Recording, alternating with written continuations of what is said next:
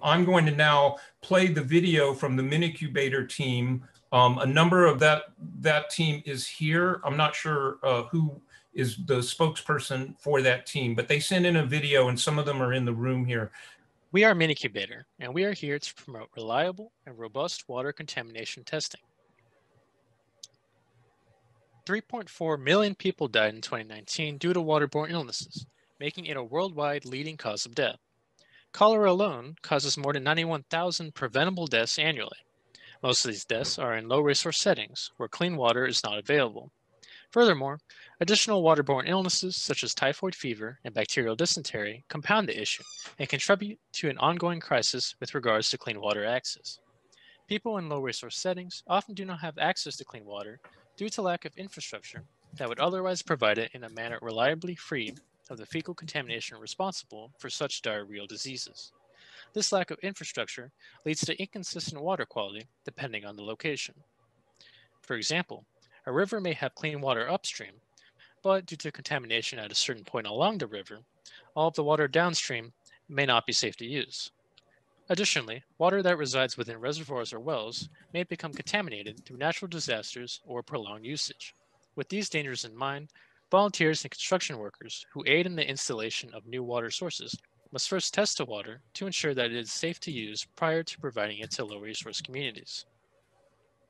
To conduct environmental surveillance to identify fecal contamination within water sources, water must be tested for E. coli and other coliform bacteria, which serve as general indicators for the presence of more virulent bacteria associated with diarrheal diseases.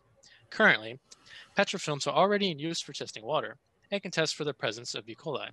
Petrofilms are cheap, highly reliable, and easy to use, allowing researchers to monitor water for low-resource communities that are prone to contamination and check whether purified or sample water is safe to use. For testing, the petrofilm with the water sample has to be incubated at body temperature for 48 hours to allow for any bacteria present within the sample to proliferate and trigger a change within the petrofilm media, and thus provide accurate results. So, how do we incubate these samples? Ideally, we would transfer the sample water to a petrofilm and place it immediately, within 2 hours, into a lab incubator on site. Unfortunately, collection sites in low-resource areas often do not have labs nearby, nor have a reliable power grid to sustain an incubator up to 48 hours. Thus, the immediate usage of petrofilms within a controlled laboratory environment is limited by accessibility issues. Due to this, samples need to be collected into a vessel and transported to a lab with an incubator. However, sample collection sites are often more than 8 hours away from laboratories, exceeding the EPA recommended holding time for sample reliability. Time taken between the sample collection and the sample testing may result in unintentional sterilization of the collected water samples through UV or heat exposure, and test results from these stored samples may inaccurately deem contaminated water as safe. To provide accurate assessment of water quality, there is a need to develop a portable incubator that will allow researchers to incubate the sample immediately on site. To solve this problem, we have worked on the Minicubator since fall of 2020. This is what we have achieved. We currently have 3 potential CAD designs for the housing of the miniature incubator. Shown here are the designs along with how they open.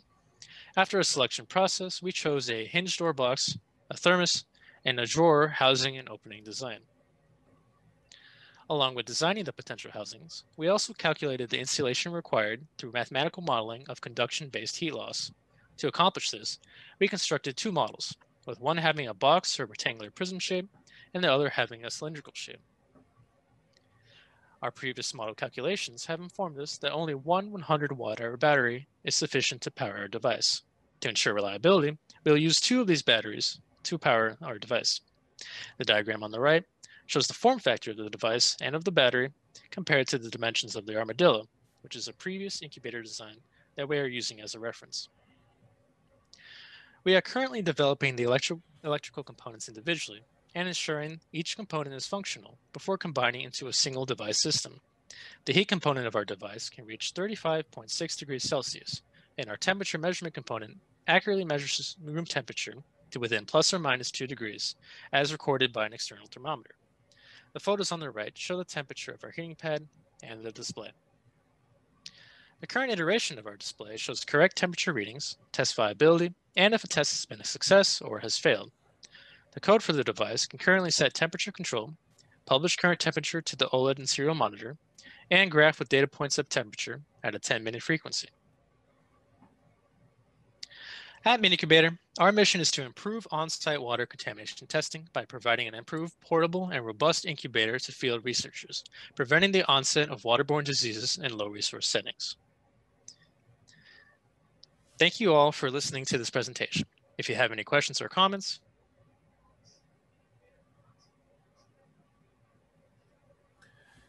so let's hear it for the Minicubator team. I know Corey Pan of Rice University is here to answer questions. There may be other members of that team, but I can't see all of the participants. I assume you could chat to him here if you have any specific questions, and I'm sure they'd be happy to answer questions afterwards. Their effort is parallel to the MoonRat effort, and so there's some overlap there, which I don't necessarily consider a bad thing. Sometimes it's good to have two teams working on something. We're also trying to increase cooperation between those two teams. That's a nice thing about open source. It's completely reasonable to do that.